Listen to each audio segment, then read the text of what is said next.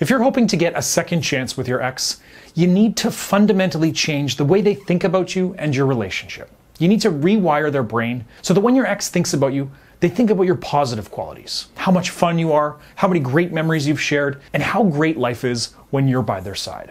And in this video, I'll explain why you have to change how your ex thinks about you and how to do so. I'm Brad Browning, of course, YouTube's #1 breakup coach and author of the best-selling X Factor program. Before we get into this video, please do me a huge favor and click the like and subscribe buttons to show your support. I really, really appreciate it.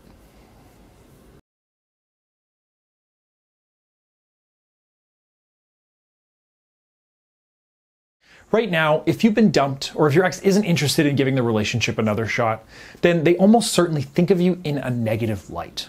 Even if your breakup was totally friendly and he or she has told you that they still love you, the reality is that your ex just doesn't think of you as someone that they still want to be with. And if your breakup was ugly or you've made a lot of mistakes since the breakup, it's even more likely that he or she sees you as that desperate loser ex. If you want him or her to take you back, then you need to change that. You need to make sure that they think about you in the same way they did when your relationship began, when things were amazing and you were madly in love.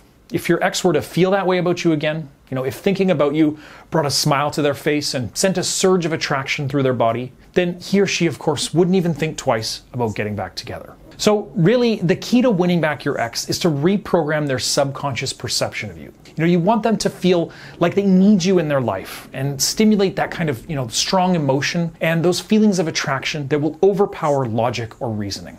If you do this properly, then all the reasons that your ex has given you for the breakup will become meaningless or be forgotten completely.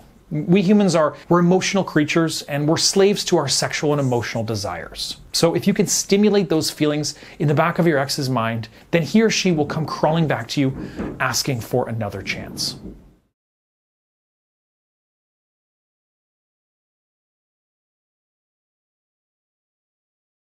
If you think about it, what most people do in your situation is they actually do the complete opposite of what I just described.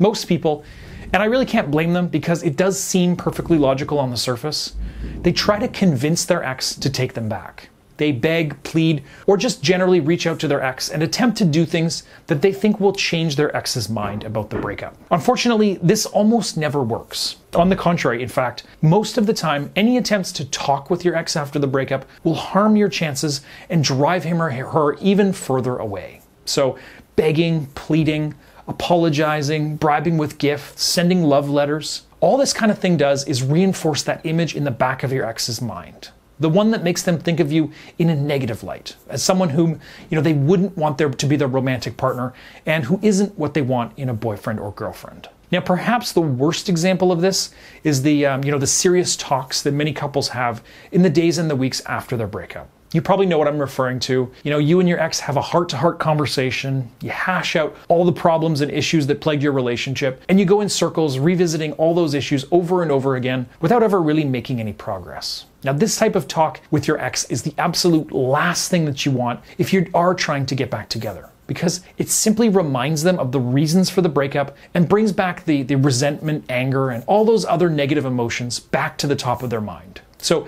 please don't do this. By now, I think you get the point. Your ex has made his or her decision, and you can't say anything to change their mind. Any active attempts to reach out to your ex, especially in the first few weeks, will usually end up backfiring and really making matters worse. So in order to fundamentally rewire your ex's feelings for you and go back to the days when he or she wanted to spend every waking moment with you, you really have to use the strategies that I share in my X Factor program. There are actually a number of things that you can do right now, even if it's only been an hour since the breakup, to begin subtly shifting your ex's feelings and perception of you. Now, I'm going to cover some of the more basic steps that you can take to achieve this shortly, but if you want access to my entire X Factor training course right now, just go to breakupbrad.com and watch my full free tutorial video there. Now, in that video, you'll learn more proven psychological techniques that you can use to change your ex's mind, and you can also sign up for a 60-day risk-free trial of my complete X Factor program. Again, that's all at breakupbrad.com.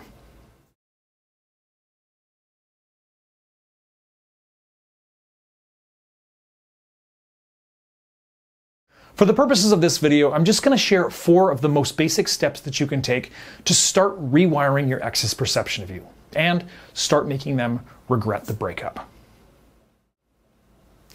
Number 1, employ no contact. Now, you already know about the 30-day no contact method, but I really have to include it here in this list because it's so important and it's so effective. Simply put, ignoring your ex for a period of time after the breakup can, even on its own, make your ex change his or her mind. Sometimes even enough that they could call you out of the blue and actually ask you to get back together. Really, it's because you're suddenly disappearing after many months or years of daily contact with your ex. And humans are creatures of habit, and sudden changes to daily routines are a huge shock that we don't handle well. So when you disappear suddenly, rather than keeping in touch with your ex or being friends, which allows your ex to gradually get used to life without you, you're essentially shocking them into missing you like mad. And there are many other benefits to this no contact strategy as well, but suffice to say it works and you should employ this technique as soon as possible if you haven't already. Please check the description below the video for a link to another video that I made recently on how to use no contact properly in almost any breakup situation. Number 2, pretend like you're totally unaffected by the breakup and that you're moving on to bigger and better things. Now, would you want to be in a relationship with somebody who sits at home alone, crying every night, or somebody who's out having fun and enjoying life? Does knowing someone is heartbroken and struggling to cope with the idea of being single make them more attractive? Well, obviously not. We all want to surround ourselves with awesome people living awesome lives, and your ex is no different. So show him or her by not being emotional about the breakup and by going out and living life to the fullest as soon as possible that you're happily moving on to better things and you won't have a problem replacing your ex with somebody new if they don't smarten up and take you back. Even more than that, getting out there and living your best life, being social, making friends, going on adventures, achieving your career goals, etc. It also gives you a lot of excellent material to share with your ex once you start reconnecting with them again. Number 3, use jealousy to your advantage. Now, I realize this can be difficult for a lot of people after a breakup. You don't always feel like dating somebody new, especially when you're still fixated on your ex. But it is a very effective tactic if you use it properly, because your ex sees you moving on and will immediately wonder if he or she has made a mistake in letting go of such a desirable commodity. I mean, think about it.